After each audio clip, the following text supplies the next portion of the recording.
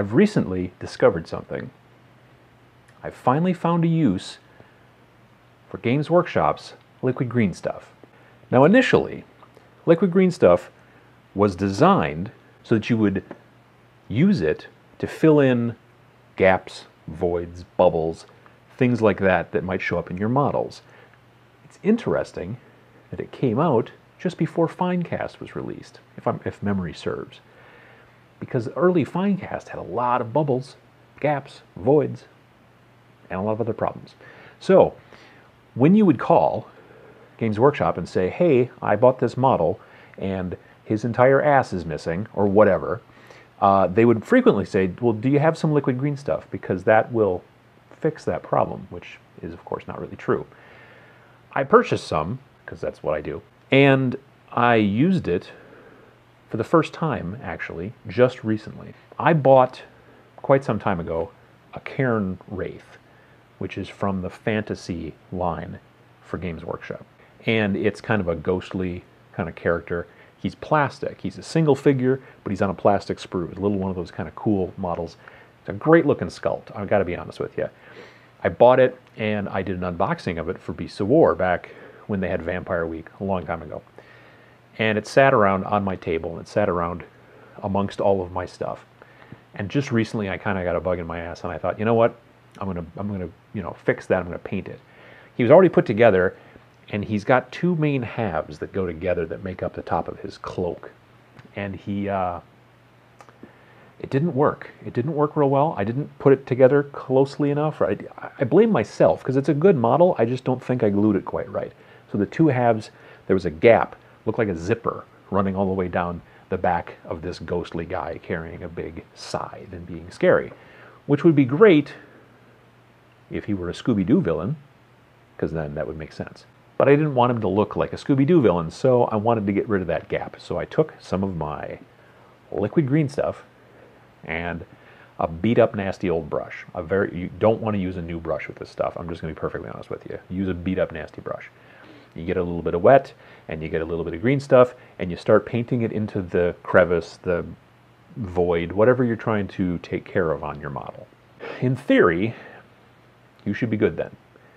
And it looks okay until it dries, at which point it contracts, and it contracts back down into the void or into the gap that you were trying to fill. Now your void or your gap is back to the way it was, only not quite as deep as it was, slightly microscopically less deep. So once it's dried, you have to paint again and go back to work on trying to get it back in there. This can go on over and over and over again, ad nauseum. So in my opinion, liquid green stuff is not particularly good for what it was meant to be used for. But during this project of trying to fix the big zipper down the back of the Cairn Wraith, that's when I discovered what liquid green stuff is actually quite good for. It's quite good for texturing models that are too smooth.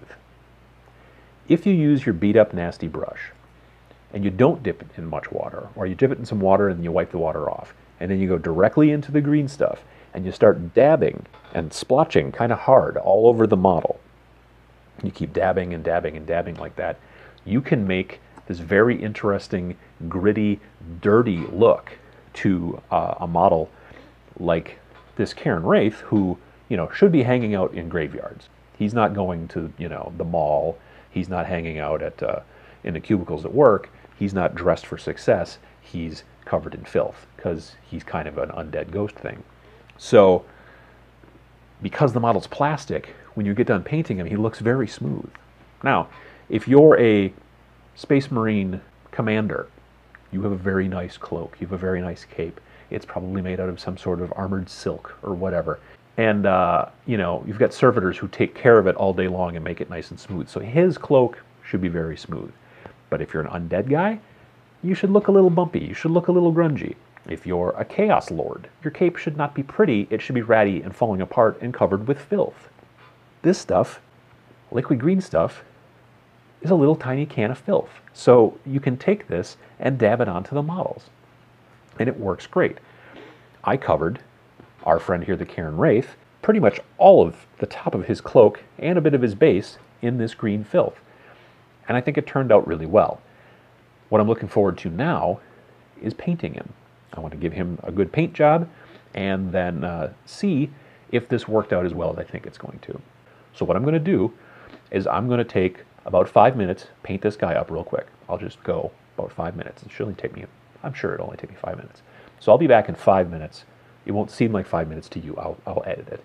But I'm just going to take 5 minutes and then come back, and then I'll show you the finished paint job on our friend here, the Karen Wraith, and show you the real use for liquid green stuff. Okay, so I lied. It was actually 6 minutes. The painting took 5 minutes. But I took an extra minute to reset the camera, move some stuff around the background, reset the lighting, change clothes, trim my beard, and let my hair grow out. It's only 6 minutes later. It is certainly not over a month later. No, six minutes later. Anyway, so the model, he's done, and I'm really happy with the result. It's a great. I'm just really glad that it worked out like I thought it would once it took paint. I did a lot of really subtle things with the model. I did a lot of subtle things with the paint scheme. I primed him black, and then I took another primer that was a light gray, and I sprayed it from above. I was using airbrush for both of these steps, both for the priming the black and the priming the light gray from above. Priming from above with a lighter color than your initial primer gives it this extra kind of highlight level. It'll make it look like light's hitting it from above, which, you know, you kind of have to fake. When you get things this small, you have to kind of over-exaggerate a little bit the shadows and the highlights on the model. It has something to do with the physics of light and photons and whatever. Look that up online. But yeah, this guy turned out pretty well because I did a lot of washes after I did the initial airbrushing, and then after that it was some dry brushing and some more touching up and just a lot of going back and forth and subtleties. I love subtleties in models. I don't paint my models usually to be very, you know, like harshly highlighted or harshly shadowed. I like to make them, in my mind, it looks, you know, maybe a model like that might look great on the table from 6 feet away, but I like to look at them here over the top of my glasses. This is when I really enjoy a model at this distance. So this technique, this liquid green stuff, this little can of filth and texture, this is a great thing, not for what it was originally intended for. It's a great thing for adding texture to a model, subtle texture without trying to throw sand on top of a model to make it more textured. That doesn't look good. That doesn't look good. But this, and a crappy old brush, and not very much water, and just a simple dabbing motion, can really bring a model a bit more into the forefront and make it look a little bit more realistic. You know what I mean? Like I said, this Wraith is hanging around in, you know, graveyards. He shouldn't be clean. He doesn't go to the showers at night. You know, he doesn't even go through the car wash, nothing. So if you're looking to fill in a bunch of gaps in fine cast resin, or, you know, in my case, poorly put together plastic, it was totally my problem. I don't know that this will do the job for you. I'd look into something else. I can't say what. Maybe just regular green stuff and working it in there and sanding it, you know, if it's a big enough gap or a big enough void. But this stuff is not the end-all be-all to the problems with fine cast. It's just not.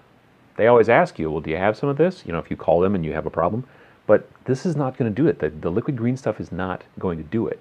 It is going to do some really interesting effects for texturing on models, on bases, on, you know, capes. You can use it on rusty metal. I'm going to try on some of my Dust Warfare tanks. You know when you see a car and there's rust underneath the paint, and the paint is still there and it's still kind of shiny, but it's got this bumpy texture to it, and you know there's rust underneath it? I'm going to use this to try to make that effect on some of the walkers in Dust Warfare. So it's great stuff, and I'm excited to do more with it now that I've finally figured out a use for it that's actually useful.